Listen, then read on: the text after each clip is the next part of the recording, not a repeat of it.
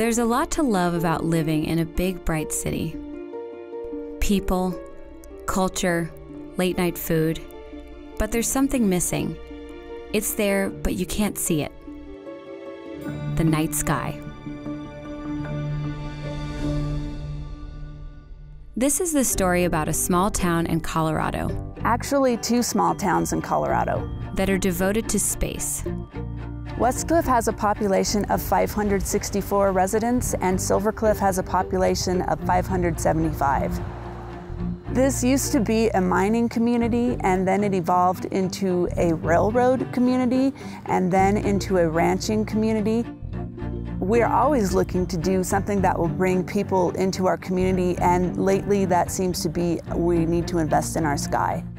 So they made light pollution their enemy. They darkened their towns so that the night sky could become their star attraction. Have you ever seen the Milky Way that goes from horizon to horizon? 88% of the world's population has never seen the Milky Way. It's the most magnificent thing in the world. That's what we see here. But for the towns to go dark, they needed to cover all of their lights. Not just street lamps, but the lights outside every house and ranch near town. That wasn't easy. This is a frontier town, and I can tell you, frontier people don't like being told what to do. We had to win their hearts and minds. It took 10 years. They passed ordinances, raised money to cover the streetlights, and even build an observatory. And the darker the town became, the more people saw the light. This year, the valley's dark sky was designated as one of the darkest in the world, drawing visitors from all over. Okay, might need a six-pack though. Well, I was really hoping we'd be able to see Saturn by now. Yeah, me too. That a community would decide to dim its lights and help everyone to appreciate the beauty of the night sky is an amazing thing. You come to a place like this and the stars just burst, and it's remarkable. Not a lot of people are lucky enough to see the dark sky as our ancestors saw it, and I feel that we're a very special place to be able to look at the stars as people did thousands of years ago. It's a humbling thing. Suddenly you realize you can almost touch it, and you're now a part of the bigger universe. And so it's just a wonderful experience to see the dark skies, and that's what we're trying to preserve.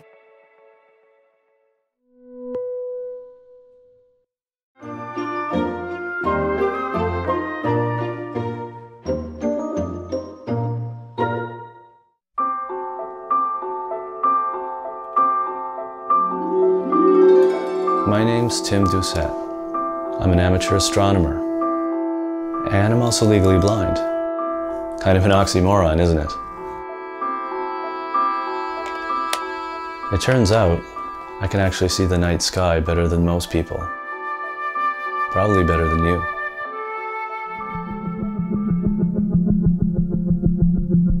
When I was younger, it's easy to become discouraged, you know, realizing that you're never going to drive a car, that you'll never be an astronaut. At least that's what you're told. I was born with congenital cataracts.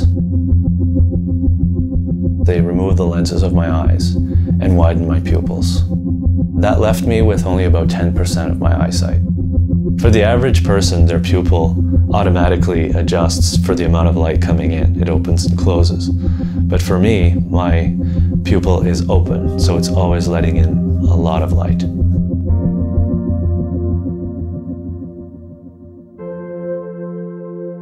During the day, I see everything extremely bright. Everything is overexposed. Colors are more vivid. But at nighttime, the tables are turned, and it's like a curtain has been lifted.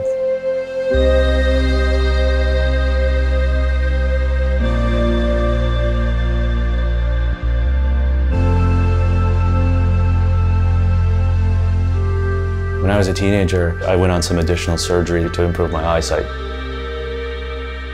I got home from the hospital and I looked up at the sky, and at first I thought I was actually having a detached retina. I was seeing millions of spots of light and realized that that was the Milky Way I was looking at. And it was phenomenal.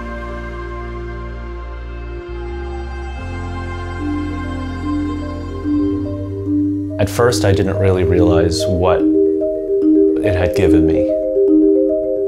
And it took 15 years later to realize that what I had was special.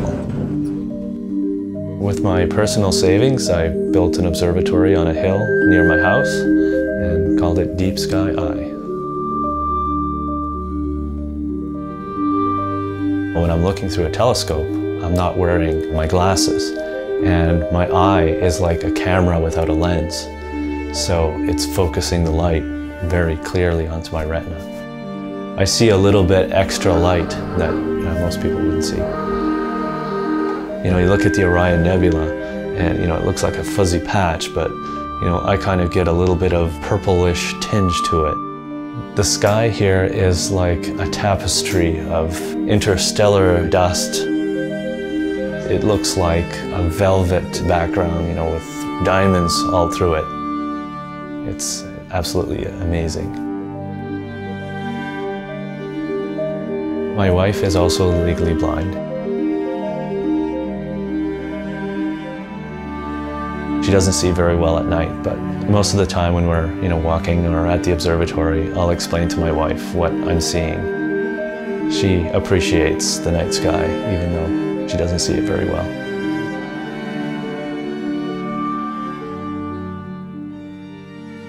When I look through the telescope or look up at the night sky, it makes you realize really that all your problems with the fact that you're legally blind or whatever, it really just doesn't matter.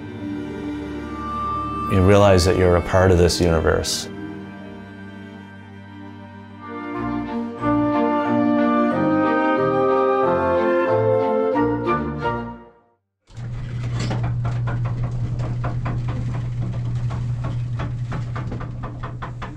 My biggest thing that I like to do is discover stuff, and not necessarily things that have already been discovered. I really like to discover things that haven't been discovered yet. If you take an asteroid and you discover an asteroid, for example, even though there's 500,000 of them out there, that's one you found. Nobody else in the world knew about that asteroid before you saw it.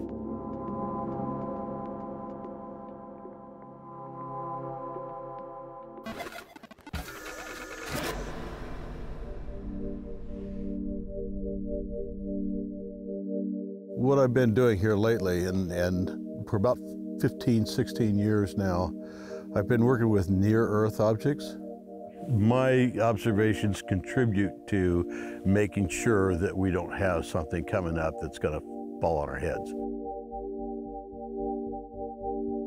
Kind of first got into it probably 10, 12 years old. I was begging to get a telescope, and we were in a very rich family, so it took a while to get it. And one Christmas I got a telescope. Then I started using it, and then I got aperture fever. You want bigger telescopes all the time. So I started learning how to build them. I learned how to work in a machine shop. And I can build things that I wanted to build. And a lot of that was astronomy parts. I kind of modified my life to fit this study, this kind of lifelong study.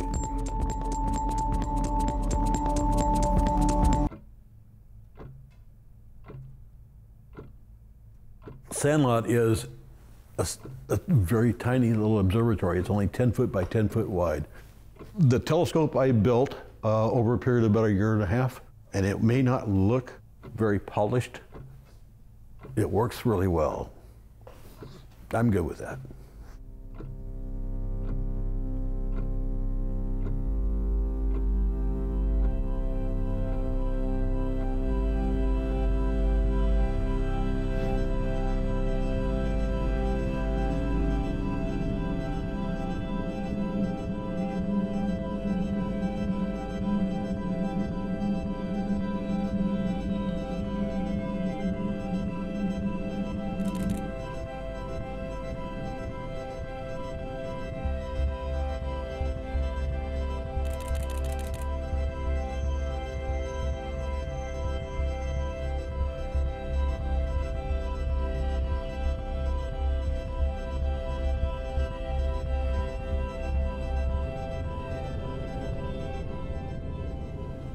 I don't have a degree in astronomy.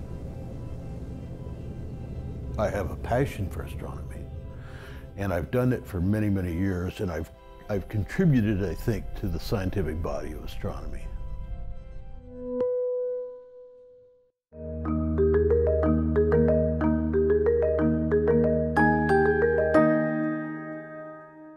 Listen. This sound is the first evidence of the Big Bang. And this is a story of two radio astronomers who discovered proof of the beginning of everything.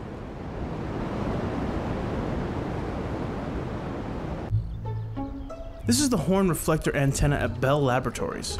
Robert, can you tell us what this thing does? It receives radio waves coming from the direction it's pointed to and funnels them into a receiver. That's Robert Wilson, radio astronomer. In the early 60s, he and his colleague Arno Penzias were tasked with measuring the brightness of the sky using the horn reflector antenna. But no matter where they pointed it, the antenna read a much larger signal than the pair expected. Our immediate reaction was that there must be something wrong with our system. They thought it might be interference from the horn itself, or New York City, or even some pigeons living in the horn. We thought about a collection of ordinary sources that are in the very distance. That just didn't seem to be possible. So they reached out to a group of researchers at Princeton University led by astrophysicist Robert Dicke, who had been scouring the sky unsuccessfully for evidence of the Big Bang. Arno called and... Dicke picked up the phone, and they started hearing things like atmospheric radiation, sky brightness, all the things that they were working on. Dicke put the phone down and said, "Boys, we've been scooped." Robert and Arno had measured what Dicke and his team were searching for, the elusive cosmic microwave background radiation. He thought about a Big Bang source of the universe, realized that it would be very hot and therefore full of radiation. And as the universe expanded, that radiation would simply cool. And whereas it was extremely hot to start with, by now it would simply be microwaves. Now it's so cold that it would just be radio waves. And this, not pigeons or the noisy city, was exactly what had been causing headaches for Robert Wilson and Arno Penzias. The two groups of researchers from Bell Labs and Princeton each wrote complementary research papers with their findings. They wrote one about the theory, we wrote one about our measurement, and we published them. I think unlike many changes that occur in science, there really was a paradigm shift with very little pushback. It was huge. There was now evidence of a new theory for the beginning of the entire universe. Over a decade later, Robert Wilson and Arno Penzias were awarded the 1978 Nobel Prize in Physics. How'd that feel, Robert? Felt pretty strange to win the Nobel Prize. I didn't feel comfortable being on the same list with Einstein. But despite Robert's humility, there's no doubt of the significance of the discovery. It gives us our earliest picture of the universe from which we can extrapolate back to very early times.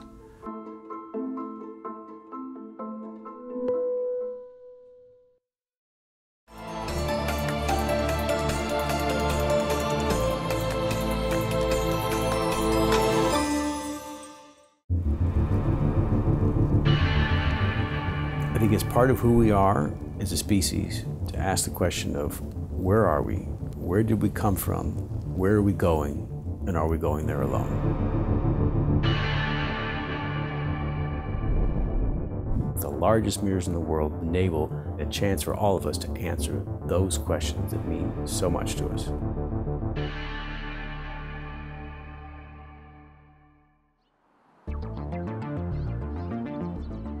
My name is Patrick McCarthy, and I'm the principal astronomer behind the Giant Magellan Telescope project, the largest telescope in the world, handcrafted start to finish here at the University of Arizona. The process of making a mirror, in some sense, it's like making a cake. First thing is you get all the ingredients. We have the glass. You build the mold, and we put the glass on top. And then you put it in the oven. It's then heated up to such a high temperature that the glass melts till it follows into the mold and makes the rough shape of your cake. Now in our case, the icing is the hard part. The mirrors weigh about 17 tons. They're up to 8.4 meters in diameter. That's a really big piece of glass. Then to turn that piece of glass into a final optics takes another 2 to 3 years of precision grinding and polishing and testing. Each mirror from start to finish takes roughly 7 years to produce, and there's roughly 100 people working on it, so about 200 person years that go into making one of these mirrors.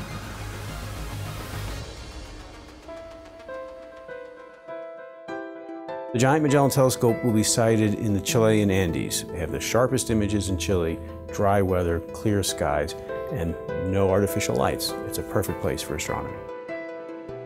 The challenge, of course, is how do you handle this beautiful precision piece of glass? And so we lift it with suction cups. The mirrors are moved very carefully because they are glass after all.